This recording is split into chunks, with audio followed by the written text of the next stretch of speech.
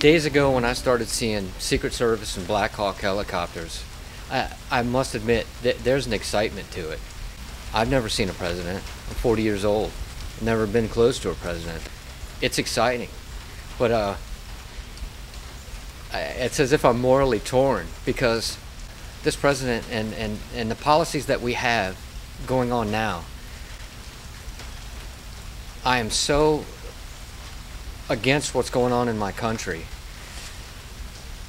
It almost makes me feel as though I'm angry at myself to be excited that the president's going to be giving a talk in my backyard.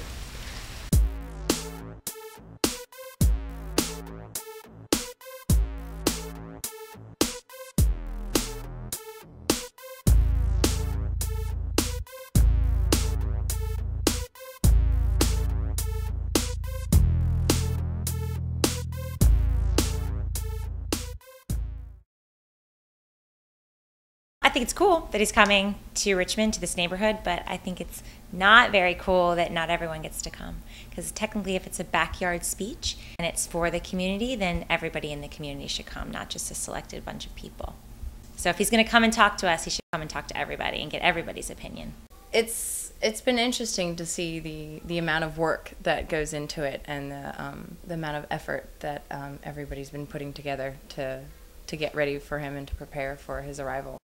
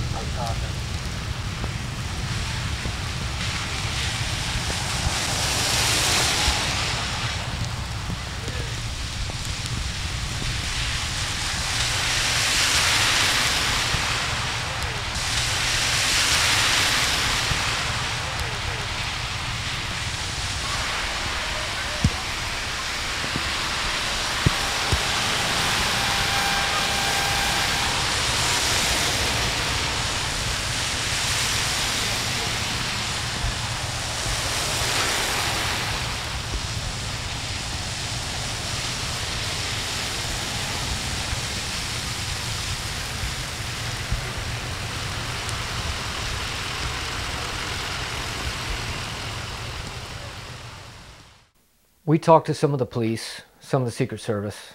They're all very nice. We already know we're going to get nowhere near the president. We're probably not going to see him other than the back of his head going in to do his backyard talk. But the most amazing thing happens. We see action starting again. Motorcycles are cranking up, so we know it's over. The entourage starts getting into other cars. Barack Obama exits and he comes through the buses, and my wife and our friend Paige get down really close to the street. The coolest thing, he motions for her to come over. Oh my gosh! And Paige isn't scared at all. Paige takes a couple steps down, and Secret Service immediately are like, "What are you doing?" And the president goes, "No, come on over." And Paige went over, and Barack Obama gave Paige a kiss and said hi to Paige's little baby, and then they got their picture taken. That, it's pretty cool. I don't know if it's being starstruck. It's special,